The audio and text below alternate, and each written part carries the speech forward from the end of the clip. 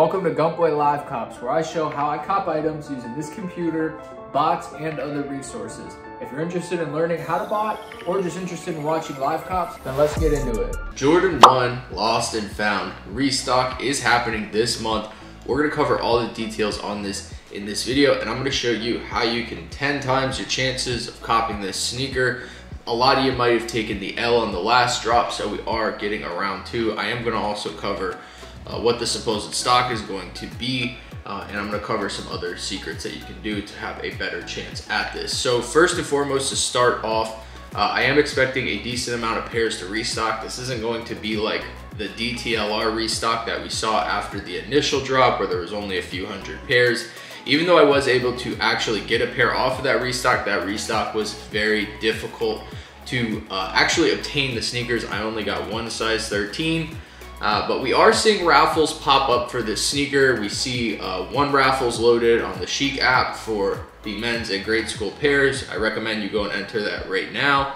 That is one entry per device. So if you have multiple devices, you can enter multiple sneakers or multiple drawings. I recommend using different addresses if you're going to do that on the Chic app. Now we are going to see more raffles pop up. We are going to see more sites announcing that they are going to be dropping these. But where the majority of stock is going to go is going to be sneakers. Now sneakers is expected to have a lot of pairs. We're going to cover that in a minute. Now what I'm going to cover in this video is for manual users, meaning you don't run a bot. But if you are interested in learning how to run a bot before this drop, as long as you join my group in an adequate time for us to be able to help you, we can help you get set up with a bot to run on this drop. There is plenty of time. So if that's something you want to learn, we can help you set up. We do real one-on-one support in there. And we also have all the resources you need to cop sneakers like this. We have monitors, early information, keywords, guides, you name it, we have it in there. So if that's something you want to be a part of, we would love to have you. We are going to have a full release guide as well for this sneaker. It is already posted. Now all the sites aren't loaded yet, but that information will populate in the coming days. So if that's something you want to be a part of, the link's on the screen and in the description below. And yes, if you're not tech savvy, we will teach you how to set up a sneaker bot. We have a lot of members that joined within the last month that are already hitting sneakers. So we show you how to do that. Now, I am expecting over 50,000 pairs to load on the sneakers app for this restock. Now, I know this sounds like it's a lot of pairs, but in reality, it's not. It is a healthy restock. However, we did see around 35,000 pairs load on the Why So Sad SB Dunks, which was healthy stock. So 50,000 pairs is definitely going to be healthy stock, but keep in mind, if you remember the last sneakers drop for these on the initial release, the site was absolutely smashed. A lot of people were having trouble getting entries in. It took 30 minutes to an hour to get your results back. So I don't expect anything different on this release. Now it is going to be a Leo drop, which means it is a 2-minute raffle. So a Dan is a 10-minute raffle, a Leo is a 2-minute raffle. So that means that you are going to have to get your entry in very quick, which makes it difficult to enter multiple accounts. Now we're going to talk about that in a second as well. So you want to make sure that you have multiple devices ready, maybe a couple browsers open on your computer, and you're ready to go with different accounts. Now, in terms of different accounts, and I know this is where a lot of people might get confused, you do not want to enter the same account or the same information multiple times on your accounts. You need to use unique information if you're going to be entering multiple accounts for these sneakers, meaning that if you have multiple addresses, I highly recommend utilizing that as well as different card information, email, phone number, things like that. Now you can actually do 2 entries per address because as you imagine, multiple people in households enter for these sneakers. Nike is aware of that, but I wouldn't push it too far if you are going manual for these sneakers.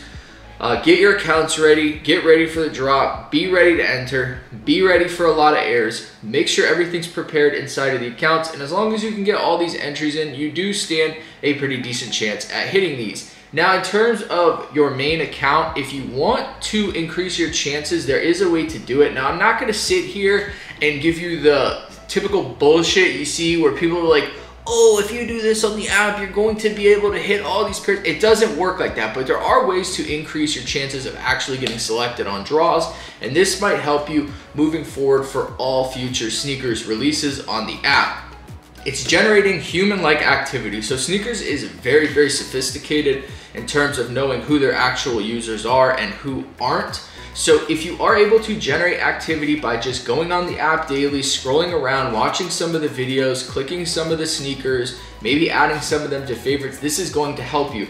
Now, another thing that helped me tremendously in 2020, just manually entering on my own personal account, was downloading the Nike Run app. Now, I know it's annoying to open that app and use it, but if you start using that and you link that account to your current sneakers account, it shows real human-like activity. So maybe pop it on if you're at work, start walking around the office with it or whatever you do, or if you go to the gym, turn it on. But that is gonna let Nike know that you are a real user. This is going to greatly increase your chances of copying this sneaker. We are expecting a lot of stock. I would take this seriously. This should be a good release. The release is currently expected to happen on the 18th of this month.